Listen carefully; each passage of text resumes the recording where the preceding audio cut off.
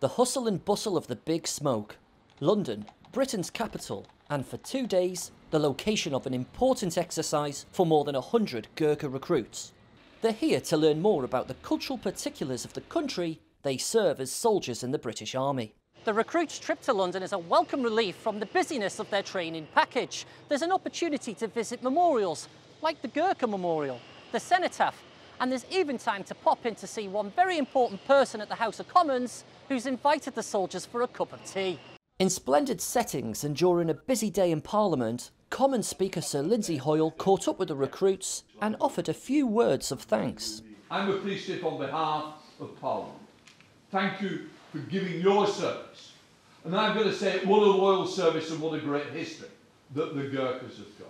It was back in February, Forces News followed the recruits as they arrived at Manchester Airport and made their way to their new base at ITC Catterick. Back then, recruit Sarwar Limbu spoke of his first and chilly impressions of the UK. I'm feeling very cold. I'm actually from hilly region, but it's not this much cold. It's so freezing, my hands are so cold right now. We caught up with Sarwar minutes after meeting Mr. Speaker. It's a very proud moment for us, like a person like him coming and talking to us, and we are getting such a wonderful chance in sitting in House of Parliament and sipping a cup of tea and a biscuit. When I'm going to talk with my family about this, they will definitely feel amazed. All my friends, they are definitely going to talk about this. Like, wow, seriously, I'm very proud of you, they are going to say.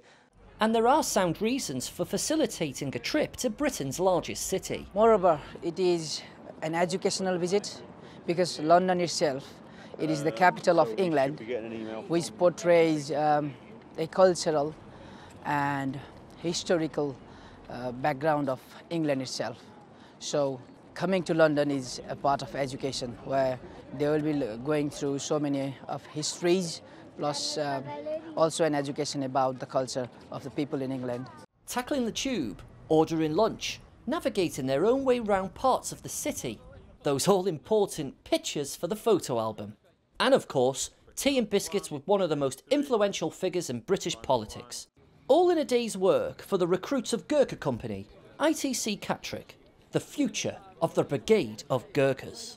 James Wharton, Forces News, London. If you enjoyed this video, don't forget to like and subscribe to our channel.